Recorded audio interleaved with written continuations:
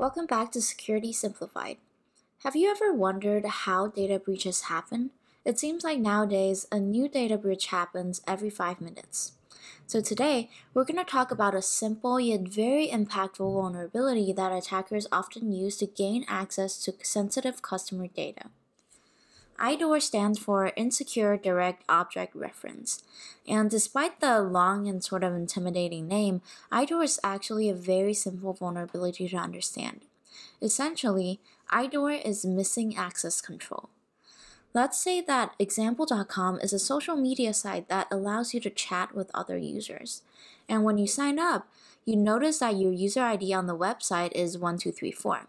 This website has a page that allows you to view all of your messages with your friends.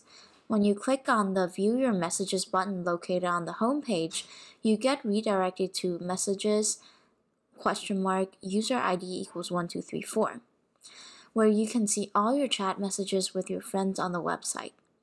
Now, what if you change the URL in the URL bar to user ID equals 1233? You notice that you can now see all the private messages between another user 1233, and all of their friends. If so, you have found an IDOR vulnerability. The reason that you were able to see the messages of another user is that there is no identity check in place before the server returns the private information of users. The server was not verifying that you were in fact user 1233 or if you are an imposter. It simply returned the information as you have requested. IDORs happen when access control is not properly implemented, and when the references to data objects like a file or a database entry are predictable. In this case, it was very easy to infer that you can retrieve the messages of user 1232 and the user 1231 by accessing these URLs. If the website were to use a unique, unpredictable key for each user, like this one, the website would not have been vulnerable, because there is no way for an attacker to guess the value of the user key. But instead, the user's ID is used directly to reference a user's private messages. These predictable direct object references exposes the data hidden behind them and allowing anyone to grab the information associated with the reference. As you can probably imagine, IDORs can become quite catastrophic for companies. In this case, attackers can harvest any user's private messages without their consent.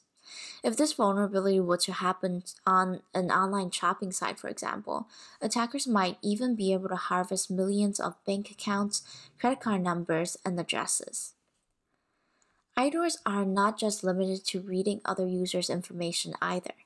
It can also be used to edit data on another user's behalf.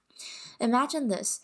You can change your own password on example.com by going to /change password user ID equals 1234. And you can change your password of the user number 1233 if you visit /change password user ID equals 1233. This means that you can take over the account of any user on the platform by changing their passwords without their consent.